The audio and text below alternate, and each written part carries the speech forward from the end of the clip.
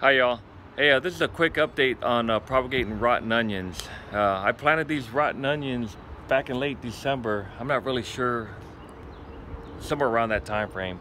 But I had rotten onions and I planted them in here, and then the ones that gave clusters, like right here, look at that. I separated them and I planted them over here. And this is what they look like. I think I did this 2 months ago. I created this raised bed, an improved modified hugelkultur raised bed. I also threw some garlics in there, but that's the status right there. Some are going to seed. I don't know if they'll bulb out, but got potatoes coming up. But yeah, all that right there, rotten onions. Okay, you can propagate rotten food. See y'all later. I don't know why I make these videos. No one really watches them. See y'all later.